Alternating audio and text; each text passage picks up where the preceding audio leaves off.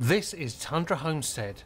Now, Bethesdas Creation Club has proved fairly controversial, but have they finally put something up worth buying? Let's take a look.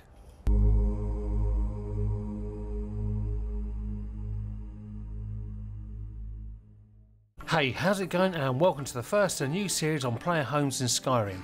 I'll be covering both vanilla and mods, and we kick off the series with one you have to pay real actual cash for, which is Tundra Homestead, and it'll cost you $3 or approximately £2.15 in real money. This is a mod produced by Eleonora, a modder well known by players and modders alike for the quality of her work and for attention to detail, so expectations are high with this mod. And because you're paying for this, I'll be making the video a little longer so you'll see exactly what you get for your money. Now, the Tundra Homestead is located just east of my favourite city, Whiterun. When you first approach the home, you'll find a letter nailed to the doorframe telling potential buyers that if they're interested in buying the home, to go and speak to the Jarl's steward, which will either be Proventus Abergini or Brill, depending on what stage of the Civil War you're at. And the letter reads, "Homestead for sale. This home and its surrounding environs is available for purchase. I've had many cherished adventures in Skyrim, but now I'm afraid I must leave it behind. The war has made life very difficult on all of us, and I fear that the worst is yet to come. I have entrusted the steward in Dragon's Reach with managing the sale of my homestead. If interested, please seek him out." I think this is actually meant to be the quest part of attaining the property. Not much of a quest, to be honest with you, but it does and add like a little bit of depth to the purchase of the property and the reasons why it's for sale. But anyway, pop up to Dragon's Reach and speak to the steward. And I suggest you don't hit the wrong dialogue option and pick up another irritating side quest. But that said, you bought it, 7,500 gold, which is quite a lot of money. Head back and have a look at your new home.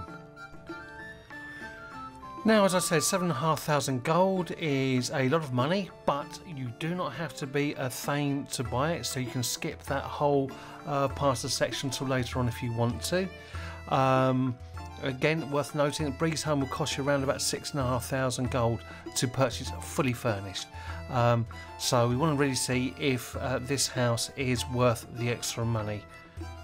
Now, another thing worth noting is the exterior is close to several spawn points, which can result in attacks from dragons and wild animals, and a world interaction spawn point is located on the road right beside the house.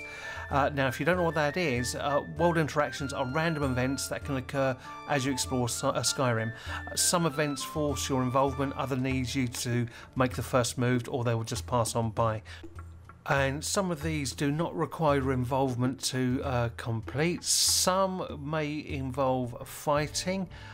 All the unnamed NPCs and animals involved in this will be levelled, so that's worth bearing in mind. But if we actually look at the location, it's absolutely stunning. I think Eleanor's added in a few trees, and it's right beside the river and incredibly close to Whiterun itself. But of course, you don't actually have the protection of living within the city walls. Okay, if we take a look outside, we have the blacksmith area, and we have all the usual stuff, a smelter, and we have the anvil, and a workbench, a tanning rack, and a grinding wheel. It also comes with a chest for your smithing supplies and a strong box for your smithing gear and potions, so everything you need there. And I've checked, and as far as I can tell, the chest and strong box are safe storage. I can't guarantee the same for the barrels though. And situated just behind the property, we have a small vegetable garden. It has 3 potato plants, 2 cabbages, 2 gourds and 2 leeks, and it has 8 open planters which you can put whatever you like in. Great for alchemy. That's pretty decent. We also have 2 apiaries that work in the same way as the one at Lakeview Manor. Obviously giving you bees, which are good for stamina, and honeycomb as well. I've never used honeycomb, so whatever you use honeycomb for, you got some. And finally we have the stable area, which I'm assuming is just a cosmetic thing where you can put your horses. Okay, let's take a look inside. The interior is aesthetically pleasing, as well laid out with many static items, as you can see. Now this is actually handy, as an accidental shout won't leave you spending an age resorting your home, which I've done loads of times. Now the house is neatly organised into sections, so staying organised is very easy. On entry is the main area, consisting of a seating area with chairs, a desk, and also contains several storage safes and a copy of the Ethereum Wars.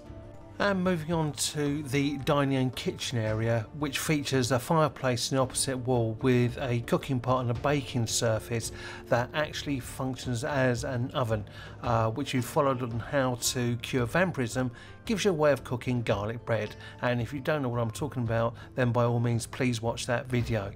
You have a lot of storage areas for all your food products. It's a really beautifully detailed area actually, very nice. Anyway, moving on. And moving on into the bedroom, which has a double bed as expected and 2 single beds intended for children, as well as shrines to Akatosh and Mara, cupboards, side drawers, etc. for storage, and boasts a couple of bookshelves. Now I have heard there's been some issues with some people moving children into the home. I honestly can't confirm that or not, but I'm sure that will be patched, and but bear that in mind. Okay, we're going to head down to the business end of the house now, and we're going to go into the crafting area and into the little tower itself. And if you look up, there's a tower. This is probably my only disappointment, real disappointment with the house. I really hoped that was going to be a watchtower, and it's a shame it wasn't. But aesthetically, it looks beautiful. And this is the area where Eleanor really comes into her home. Not only she made it look beautiful, but she's actually really given it a lot of thought for gameplay purposes as well. So what you got is, for example, the alchemy area here. It's got chests, cupboards, and all the usual paraphernalia, and they're all close by. You can literally turn around, place your potions in the cupboard, pick up your ingredients from apothecary satchel or the strong box. You can keep your enchanting gear there. Everything's really close at hand. And then you turn round and you've got the enchanting table. Same thing, you've got a chest, cupboards, and all sorts of storage for your gems, your enchanting gear, enchanting potions, and all that kind of stuff. Really well thought out, lovely area. You don't have to move far to actually get the work done. So what we're going to do now is go down into what I call the piece de resistance of this house, and we head down in through the trapdoor here. So at the bottom of the ladder we have a circular room similar to the one above, with a seat, an open bookshelf, and another book cupboard. Okay, directly ahead is a trophy room filled with all sorts of stuff. I'll quickly tell you what's in here, then I'll just let the video do the talking, and I'll give my thoughts at the end of the video. So, in this room we have 10 mannequins, weapon racks, weapon plaques, and holders for various unique items, display cases, and a whole heap of chests.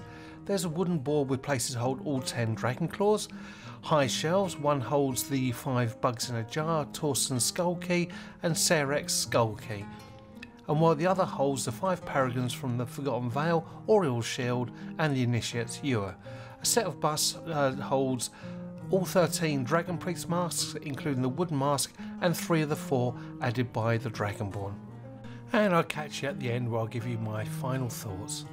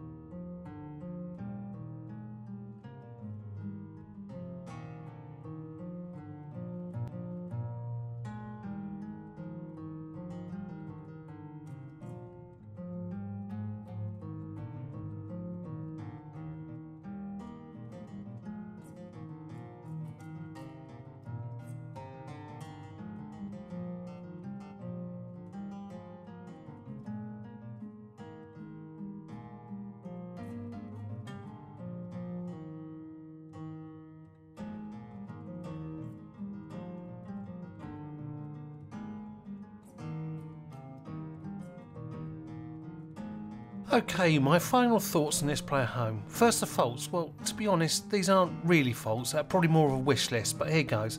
I would have hoped to see a follower room. I would have liked to see the smithing area as a side part of the house and attached to the enchanting and alchemy tower via an open door, just to make that crafting a seamless experience. And I would like to see the tower to accessible as a watchtower. That said, I think it's a well-crafted home, full of exceptional detail and kept well within lore. I think the planning behind it is exceptional, not just for the aesthetics, but how a player can organise themselves. Sections for food, the chests and storage near the smithing and enchanting and alchemy areas, so you're not constantly scurrying off to pick up any bits and pieces you forgot. An awful lot of mod creators go for the wow factor and completely disregard the day-to-day playing practicality, and Eleanor has brought this to the forefront with style. The question is, would I buy this mod? Well, obviously I have bought it for the purpose of this video, but would I buy it as a player? And the answer is yes, I like it. In fact, you don't need anything more than this. As I said, it's not perfect, but if those issues mentioned above were implemented and it was in Whiterun, it would be as near as damn it. But as it is, it's a great player home that could easily see you through the entire game. But this is only my opinion. Let me know what you think in the comments. Later, guys. I hope you enjoyed this video. If you did, please leave a like, leave a comment, and please do subscribe. If you'd like to see more videos like this, then push the bell next to the subscribe button after you subscribe, obviously. Later.